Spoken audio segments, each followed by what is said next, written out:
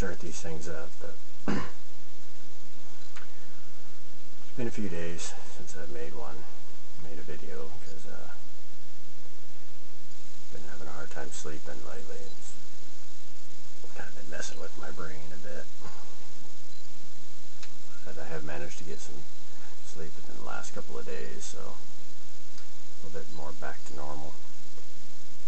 I'm going to go ahead and do a video on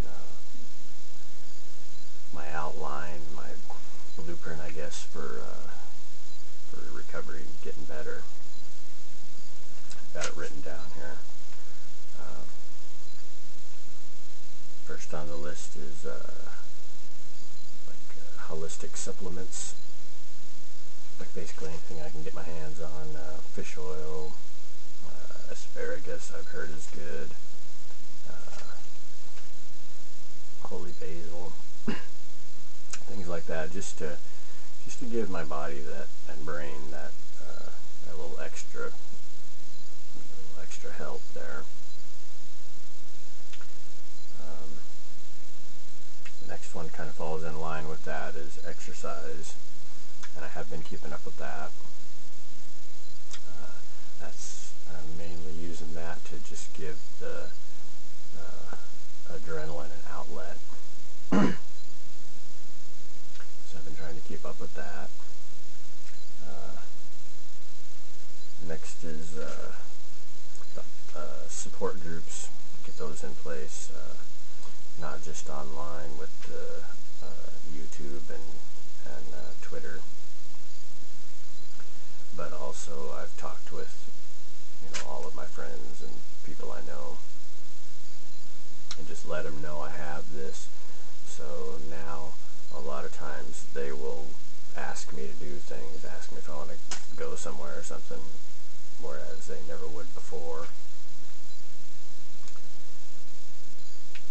And they've all been real supportive and helpful. So, and the online sport, that kind of works both ways, because I get a lot out of the encouragement that I get from others, but I also get a lot out of encouraging others myself. So all that's been really good help, and that's been working really good so far. Next is exposure therapies. I've been doing those for quite a few months now, and this video, doing these videos, is exposure therapy for me as well, because it's also something I'm really uncomfortable with doing, and I just need to do more of. And those have been working for me really well.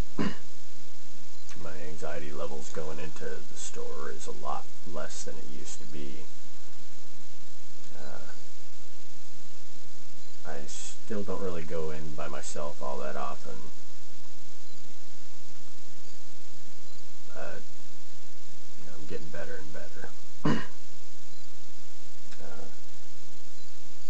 next one is to change my thought patterns and just be more mindful of them.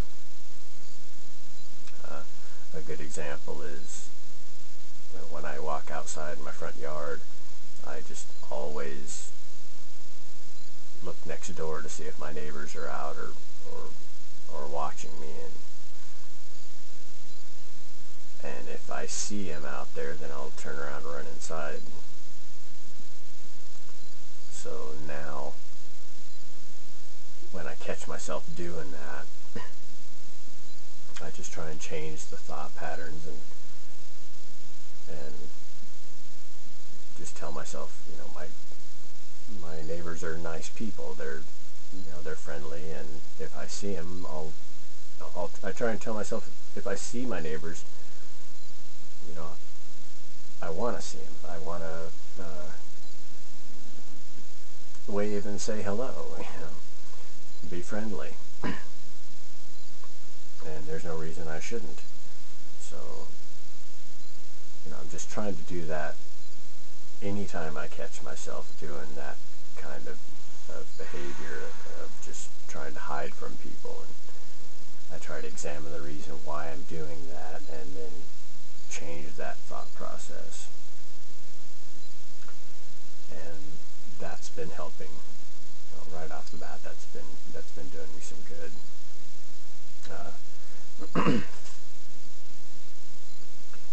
And the last one is really the one I think is going to be the main help for me, is visualization, like kind of like with your guided meditations, that type of thing.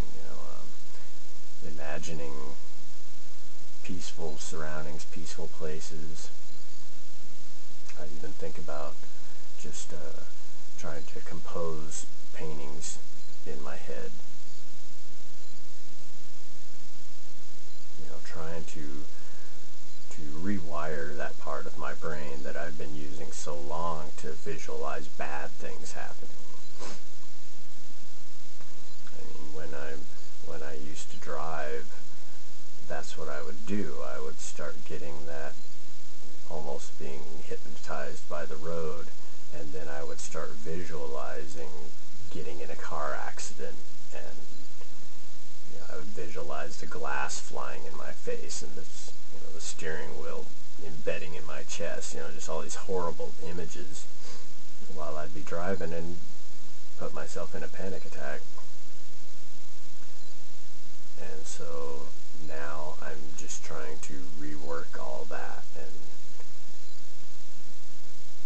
just always be trying to create new peaceful neural pathways.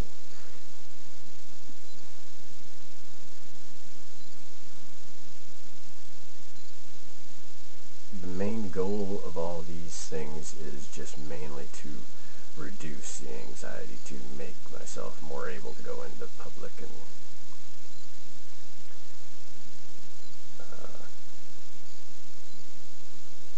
they're not so much focused on panic attacks themselves or trying to stop them, as far as coming up with techniques and whatnot to stop panic attacks. Generally, when I have panic attacks, they hit pretty quick, and I'm pretty incapacitated during them. I'm not really in my right mind, so if I even am conscious, so it's not really feasible for me to try and reverse the process once it's already happening. I just need to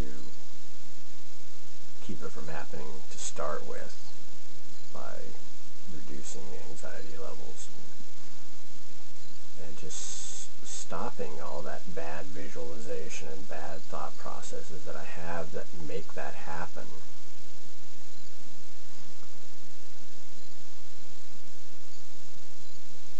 As far as my goal for all this, I'm not really focused on trying to get just 100% well. Things like driving a car again and stuff like that seem a long way away right now. But anything I can get, anything, 20% better, I'll take it, whatever. Any improvement that I make and any improvement that this brings in my life will be worth all the effort. So, I'm just going to be happy with whatever I get and keep moving on. If none of this works or is not giving me the results I want, then I'll have to come up with a new plan. I'm learning more about this all the time. I'm reading up on it all the time. So I'm sure I'll learn more things, and I learn things watching other people's videos. A lot of the stuff on here on my list is stuff I've learned from other people's videos, just watching them and getting ideas from them. So I'm sure I'll get a lot more ideas later and be able to implement new things like that. So I'm still real optimistic, and I've still got my will directed towards this, so we'll see how it goes, and I'll make sure and keep y'all posted. So thanks a lot for watching.